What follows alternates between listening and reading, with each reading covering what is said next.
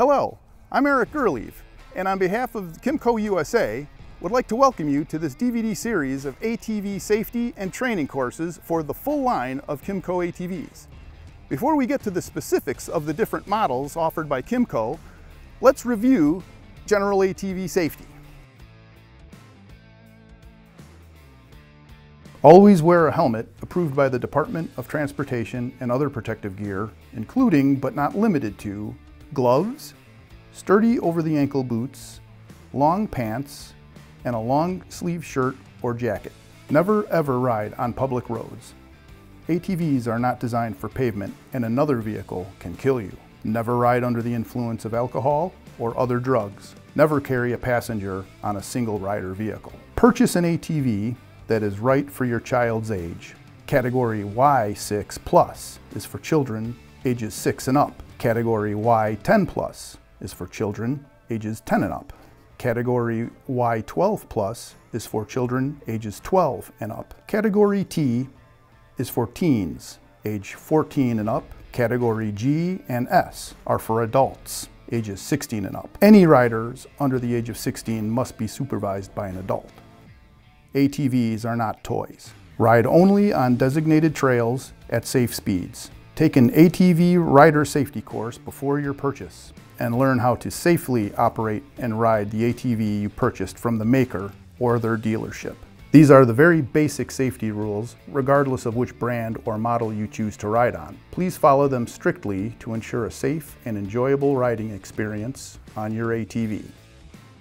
Today, we will be covering the KYMCO Mongoose 70S all-terrain vehicle, KYMCO's smallest youth ATV. This ATV is category Y6 Plus compliant, meaning it was designed for children at least 6 years old or older to operate safely under the supervision of an adult. While this ATV is designed for young riders, it is not a toy, and KYMCO strongly urges each parent or legal guardian to first have all intended riders of the ATV attend a hands-on training course before the purchase. The purpose is to have experienced, certified instructors assess the young rider's strength and athletic abilities, motor skills, and judgment to operate a motorized vehicle before letting them attempt to operate an ATV.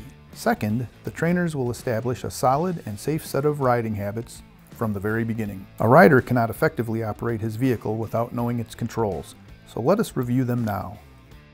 The Mongoose 70S's controls are located at different areas of the machine: the left and right handlebar grip areas and the central section of the machine above and around the gas tank.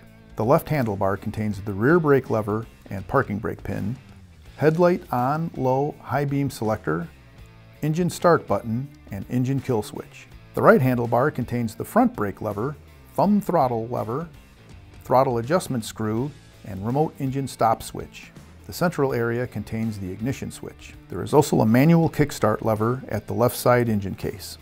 Knowing how to stop is the most important thing to know when riding an ATV, so we'll start off with the brakes. The Mongoose 70S is equipped with cable-operated drum brakes on each front wheel and a single hydraulic disc brake acting on the solid rear axle, supplying stopping power to both rear wheels. The front brakes are controlled by squeezing the right side brake lever, while the rear brake is actuated using the left side brake lever. The Mongoose 70S's parking brake is set by squeezing and holding the rear brake lever, then pushing in the parking brake pin. Release the rear brake lever with the pin depressed, and the pin will hold the lever in the locked position. To release the parking brake, squeeze the rear brake lever and the pin will pop up, allowing the rear brake lever to function normally. We will now move on to the throttle. The Mongoose 70S has a standard thumb lever type throttle mounted on the right side handlebar.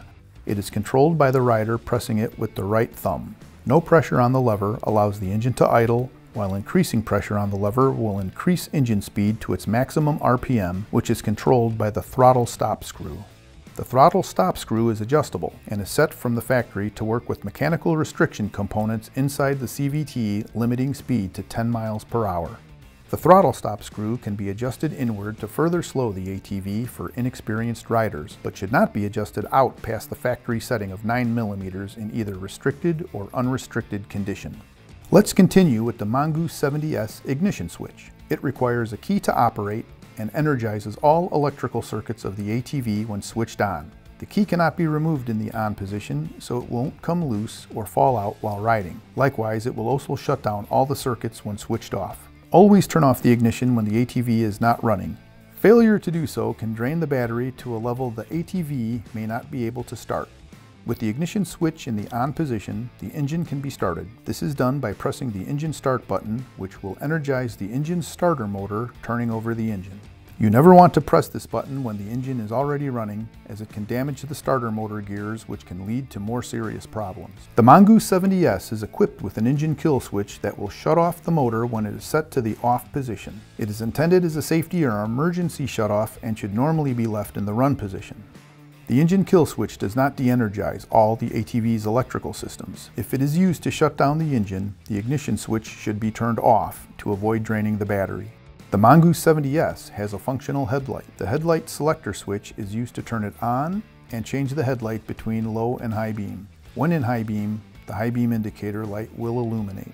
The remote engine stop switch includes a tethered lead that must be installed in the switch for the engine to run. The tethered lead is a safety for the supervising adult. By pulling on the tether, the engine of the Mongoose 70 can be shut off.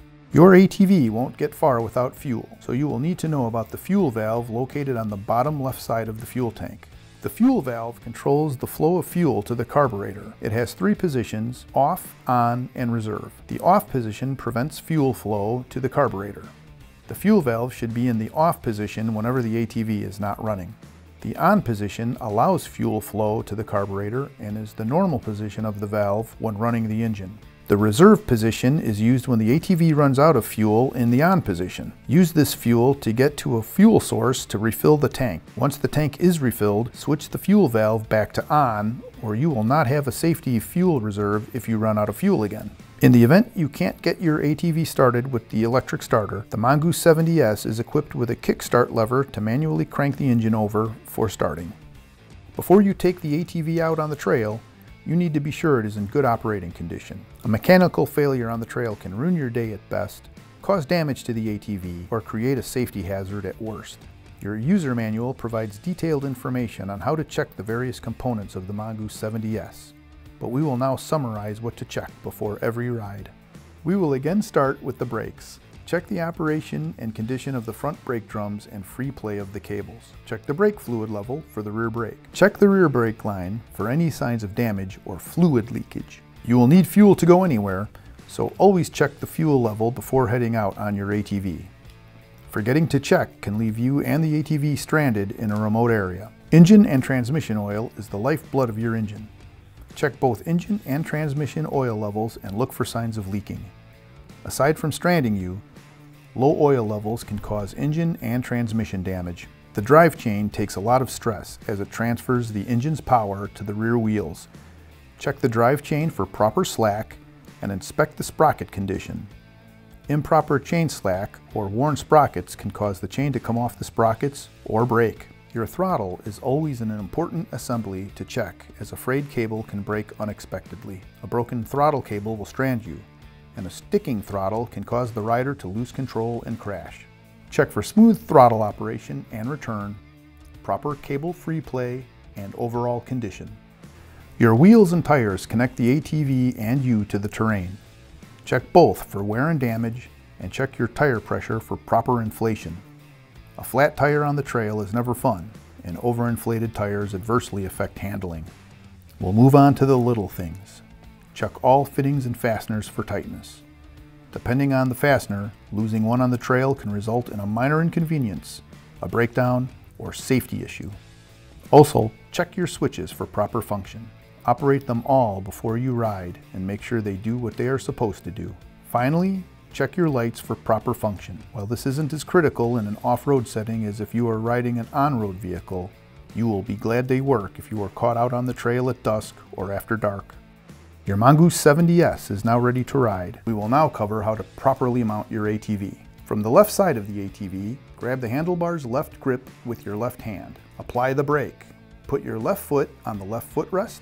Lean over the ATV to grab the right handlebar grip with your right hand, then swing your right leg over the seat. Place your right foot on the right side footrest. Find a comfortable seating position. Always keep your feet planted on the footrests. We are now ready to start up the Mongoose 70S and get riding. Here's how to do it. Select a level surface and lock the parking brake before starting the engine. Turn the fuel valve to on, Then insert the key into the ignition switch and rotate it to the on position. Switch the engine kill switch to run if it is not already in this position. Install the tethered lead into the remote engine stop switch if it's not already in place. With the throttle closed, press the starter button. Release the button as soon as the engine starts. If the engine doesn't start within 5 seconds, release the starter button and wait at least 10 seconds before pressing it again. Do not press the starter button for longer than 5 seconds. Once started, let the engine warm up until it idles smoothly and takes small amounts of throttle without hesitation. If for some reason the electric starter is not working properly, the Mongoose 70S can be started without it. To start the engine without the electric starter, follow the same steps we just went over, but instead of pressing the starter button, fold out the kickstart lever pedal and operate the kickstart lever with a rapid, continuous downward kick motion. Keep your foot on the pedal to prevent the kickstart lever from snapping back freely against the pedal stop. Engine case damage could occur if this is allowed to happen. Dismounting the ATV is basically the reverse of mounting it, with a couple of key differences. Once the ATV comes to a stop, turn the ignition switch to off and engage the parking brake. Stand and swing your right leg over the seat to the left side of the vehicle, stepping on the ground. Release the bars and remove your left foot from the footrest. Along with always wearing proper protective gear when you ride and doing your pre-ride check, scheduled maintenance should be part of your ATV riding routine. A properly maintained ATV is more reliable and safer to operate. Your user manual is an important resource detailing all of the topics we just covered and more. Always keep it in a safe place on the vehicle at all times. That being said, please review and follow the Mongoose 70S maintenance schedule in your user manual by taking it to an authorized KYMCO dealer to ensure years of safe, trouble-free riding from your ATV. This is Eric Durleave on behalf of KYMCO USA, wishing you all a fun, memorable, and safe ride.